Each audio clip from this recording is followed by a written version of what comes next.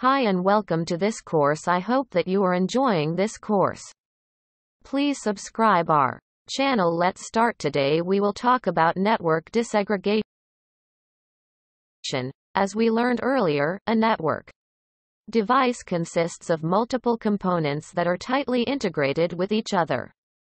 Packet, processors, CPU, RAM, and flash are all part of the same device.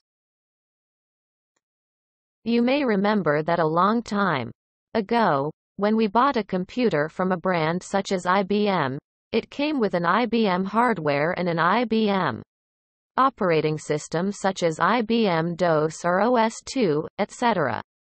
Once Microsoft started selling operating systems separately, the market was disrupted and changed.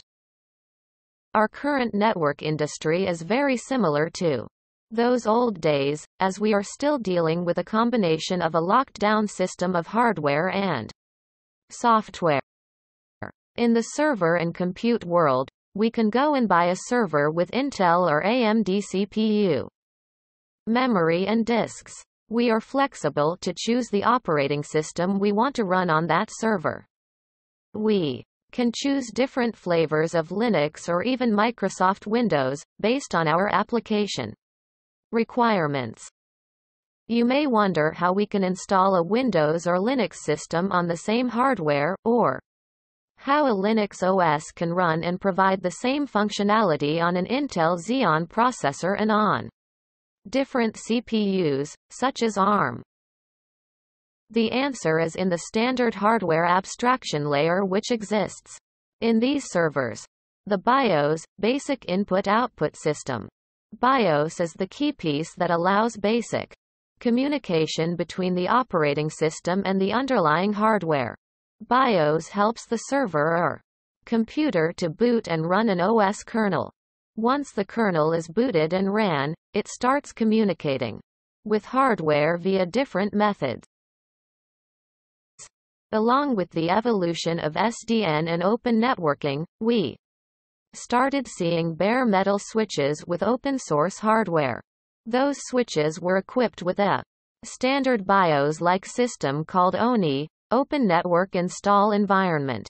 ONI is similar to BIOS in computers, and allows an operating system to get installed on a switch or router and take control of the switch packet processing.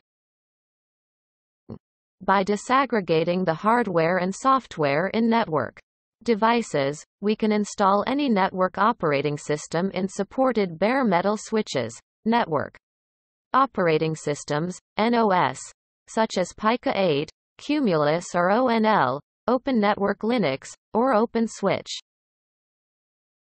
This did not only enable us to disaggregate the hardware from software in networking switches and routers, but also helped the industry to create centralized software that can control the networks.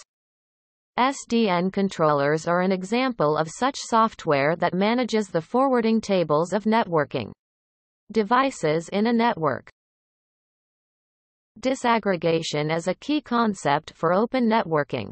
It allows the industry to create standard software products to drive the network. Thanks for watching. Please subscribe.